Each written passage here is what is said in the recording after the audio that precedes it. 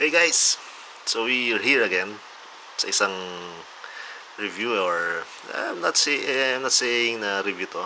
Actually just to show you some stuff na nanggaling sa past. Ito ay bibihira na actually, hindi na nga halos yata ito pinapansin sa ngayon. Sa mga batang 80s, mga batang 90s, not sure kung naalala niyo itong box na to. Okay, can you still remember? Ha?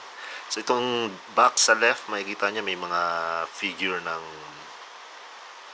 ano to, airplane or kotse, barko, airplane, sports car.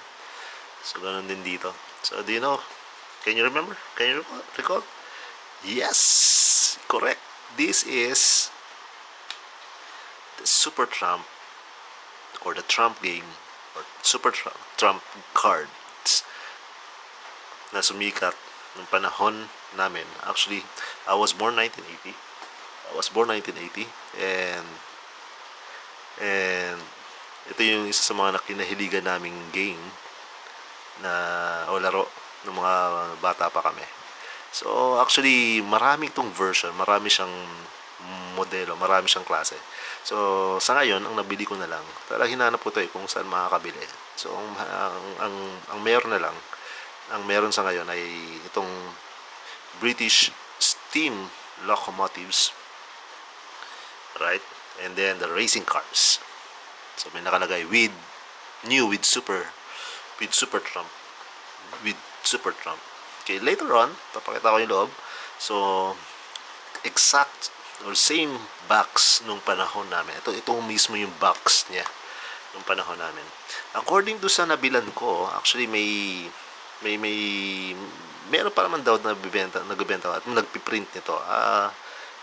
Kung hindi ako nagkakamali, sabi niya sa Novotas or sa Malabon, yung company na nagpiprint nito. So it says here the card game for collectors, no? Mamaya mapakita ko sa inyo kung bakit siya card game for collectors. So I bought this for 250 pesos itong dalawa. So it's 125 pesos each. Pero according to the seller, yung binilang ko nito, sa Green Hills daw ay may nabibenta nito worth, price na is 250 pesos ang isang deck or isang klase. So sabihan niya raw ako kapag mayroon ng kung meron na uling bagong mga model. So sabi niya 12 designs daw to 12 na klase. So British, unahin natin itong British. Actually itong box contains rules. Mamaya pakita ko sa inyo kung paano yung rules. Pero usually ang ginagawa lang namin dito ay yung game na Trump game. Meron kasing dalawang game na pinresent dito. Trump game and then the court game. So usually ang ginagawa lang namin ay yung Trump game. So tignan natin yung loob. So British steam locomotives, and then this one is racing cars. Anong gusto niya taunahin? So let's show this first British steam locomotives. Alright, for a while. Steam locomotives. So pakita ko na lang muna ng malapitan para makita ninyo. That's it. Okay. So ito yung back. Alright. So these are the cards. So it just shows the name, and I'm not sure kung anong tawag dito. Siguro it's class and then the specific model of the figure or the image being shown. For example, ito yung locomotives, steam locomotive. And then it shows various for each set or for each deck or isang klase ay magpapakita siya ng mga stats or statistics.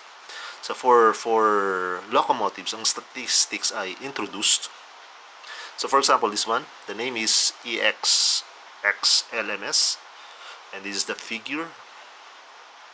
Okay, and then class F4F 0-6-0. It one box contains 32 cards. Okay, 32 cards. Different cards, of course.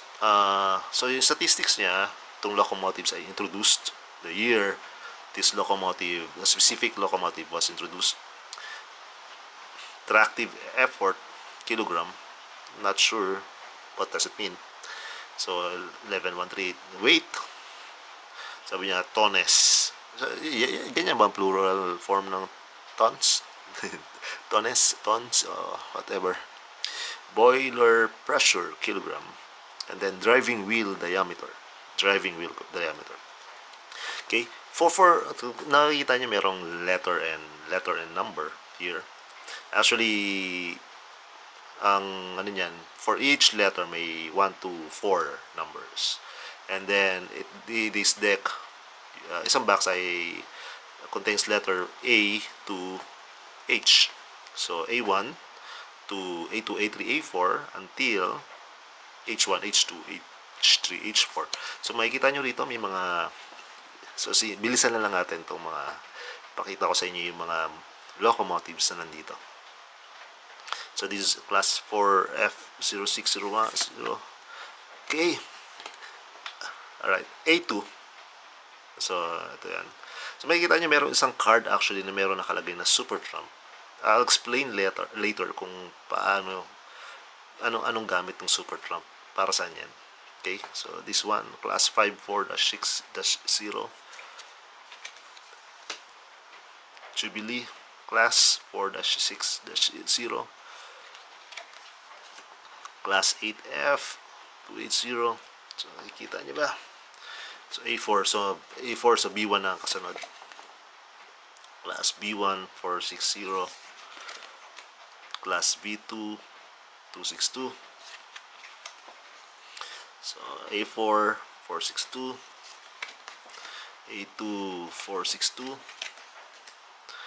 042 40, sorry. Manor class Great Western. So sabi dito sa card, sa box is British. This is a set of British steam locomotives. So sa Great Britain to sumikat to mga to. Okay, introduced 1932. Alright, 262. Okay, isa lang natin to. Alright. Okay. Alright.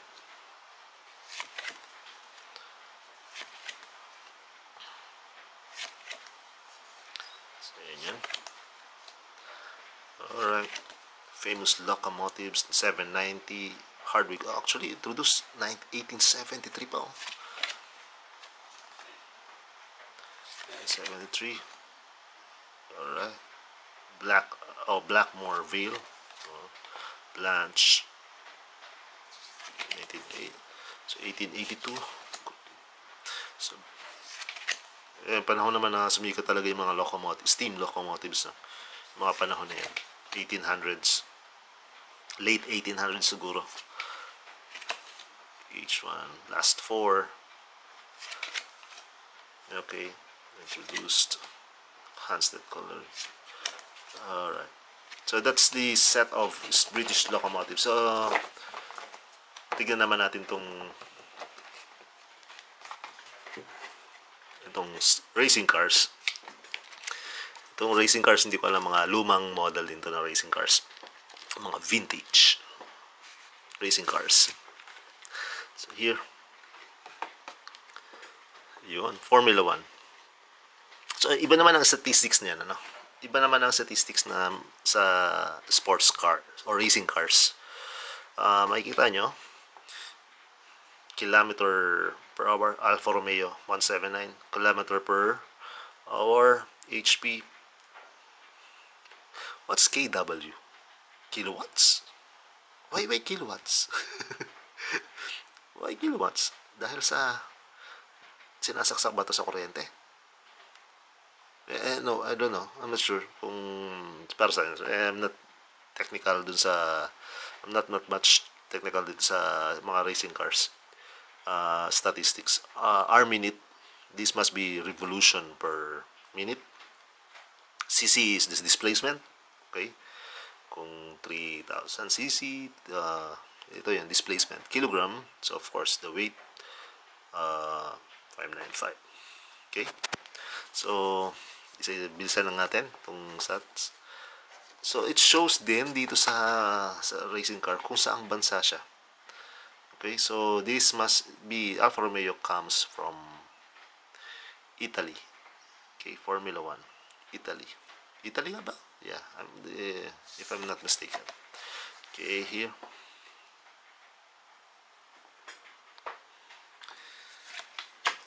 Formula 1. Isa natin. So, actually, mga lumang racing car na rin to, no? Mga lumang racing car. Ligier, Ferrari yung kanina, Lotus 81. McLaren. May McLaren na, no? McLaren. Renault. Tyrrell. Williams. March BMW. Tolman. Hart.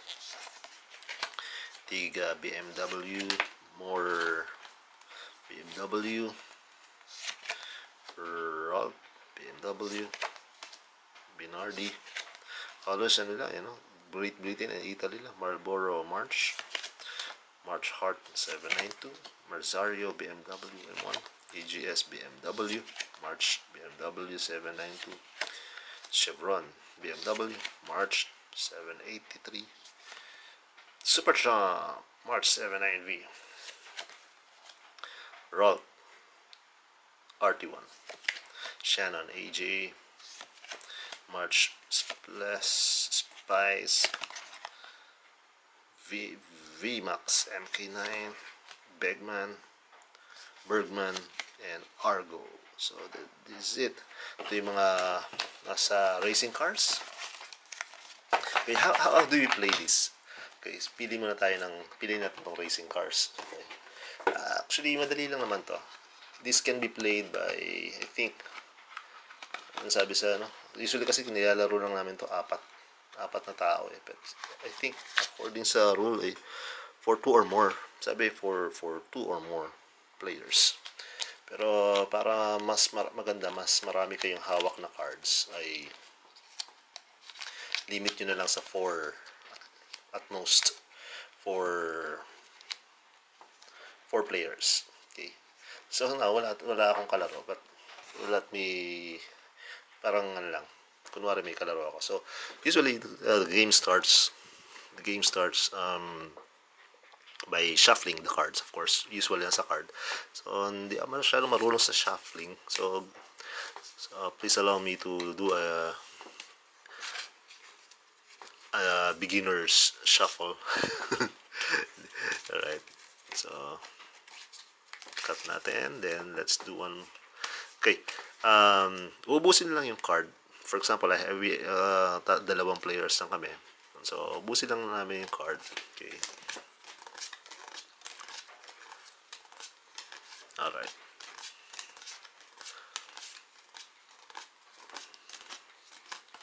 So distribute yung card. Okay, baba ko lang tong camera. Saan ako nahinto? Anyway, sample lang naman. Okay, alright. So actually, at first, kung sa simula niyan, pipili, nakababa yung, nakapile yung deck nyo sa harapan ninyo. And then, nasa inyo kung paano nyo ayusin. So, hindi mo naman kasi, nasa inyo kung paano nyo pagsusunod-sunod rin. Nasa inyo rin yun. And then, basta ipapile down siya. And then, for example, I'm the first player. No? Ako yung first player. Kuha ko ng card ko sa pinakataas ng pile ng deck ko. And, pipili ako ng stats. Pipili ako sa mga stats kung alam ko pataasan ng stats actually. Kung sino yung pupili ako ng stats na kung saan alam ko, sa tingin ko ako yung mataas na stats sa card nung kalaban.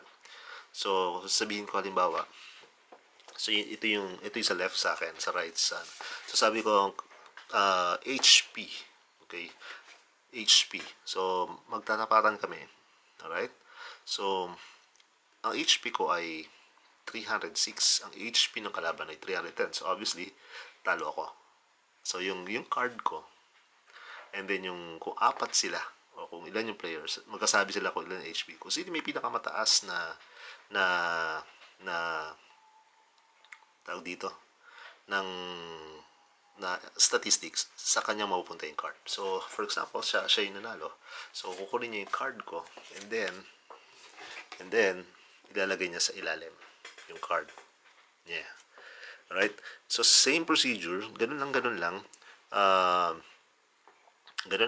lang.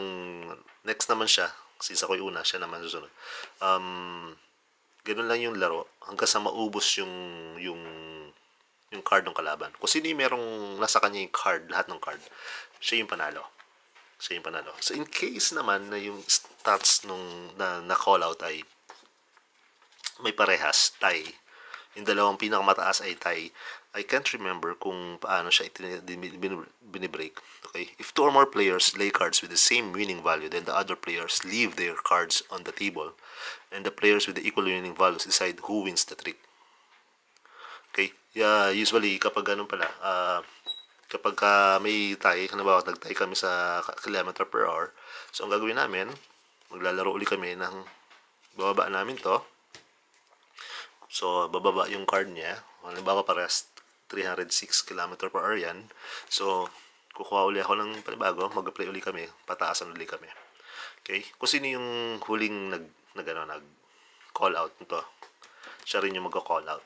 Okay? Kung sino man nanalo, kukunin niya lahat ng card na ito. Okay? Kung ako yung nanalo, so kukunin ko lahat ng card. Lalagay ko sa ilalim. Right? Dapat siya apat din. Okay? So lalagay ko. Now, kita nyo kanina merong sa isang deck merong isang super trump card. Ano yung super trump card? So hanapin natin yung super trump card. So ito, for example, ito, super trump card. So nag-play na ako. Okay? Nag-play yung kalaban. Sabi niya, okay. So pag sa akin super trump card. So pwede na hindi ko na hintayin na mag-call out yung kalaban ng kung anong tawag diyan, kung anong statistics paglalabanan. So once super trump, I can say super trump, and then I can win the cards, all cards ng kalaban, except kapag except sa instance na yung letter and number ay letter and 1. Okay, for example, A1, B1, C1, hindi pwedeng matalo ng super trump yun. So, A1, B1, C1, hanggang H1, hindi kayang matalo ng super trump. So, kapag ganon, hindi niya pwedeng kunin. Hindi niya makakuha tong card na to. So, for example, siya C1 and then G2 to. So, kukunin ko lahat kung apat na players yan. Or kung kami dalawa lang. Dahil dalawa lang kami. So, C1, H1, G2, Super Trump, and then C1 yung kalaban. Hindi ko siya matatalo. So, what happens, ilalagay ko to ulit sa ilalim ko. And siya naman sa ilalim tong card na to. So, maghihintay uli siya maghihintay uli ako na lumabas ulit itong super trump para magamit ko. So, ganun lang hanggang sa maubos yung card nung kalaban. Kung sino may hawak ng card, yung lahat ng card, siya yung panalo, of course. So, that's simple. Yung simpleng rules ng game. So, actually, it's a good game. Nung mga bata pa kami, ito yung mga pampalipas oras namin. Yeah, parang Uno cards na laro. So this is it, super trump card. So hopefully mahahatak ako na pwedeng maglaro ng Super Trump card. So that's all guys. Let's play Super Trump cards. Thank you.